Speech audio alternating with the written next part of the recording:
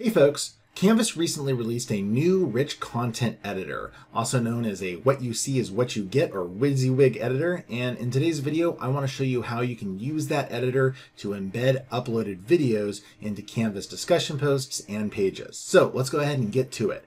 So you can see here I've got a basic course discussion post up, and I'm going to go ahead and click reply. Note that this process is the same if you were editing a page or assignment or anywhere else where the RCE shows up in Canvas.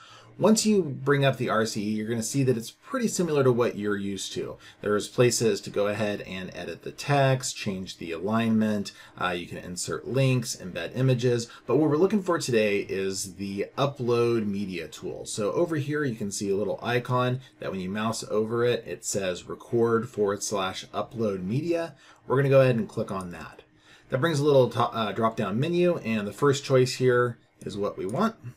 And that brings up the media uploader. Now, there's kind of three different ways that you can put media into a course. One of them is if you already have a video file that you've recorded that you just want to embed, you can use the first option of computer to go ahead and either drag a video file here or to click here and find it on your computer and embed it. And so that's option one.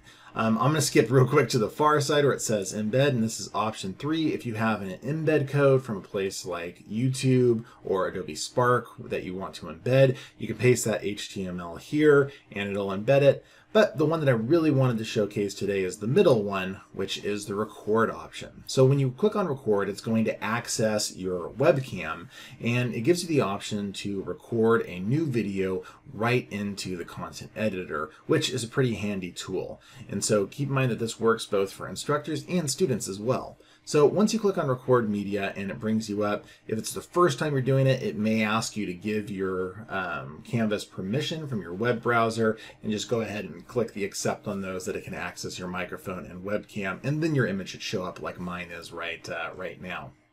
When you're ready to start recording your video, all you have to do is click the start recording button. It'll give you this countdown from 3, 2, 1, and then you're good to start recording. Go ahead and present your message, record as you like, and when you're done, click the finish button, and then you can go ahead and watch it if you like. But if it looks good, you click that save button and it embeds it right into Canvas, and then you can post your reply, and voila. In just a couple seconds after it processes, your video will show up right there. All right, well, that is all there really is to it. If you have any questions about using the new Canvas Rich Content Editor, by all means, please reach out to me. But as always, thanks for watching.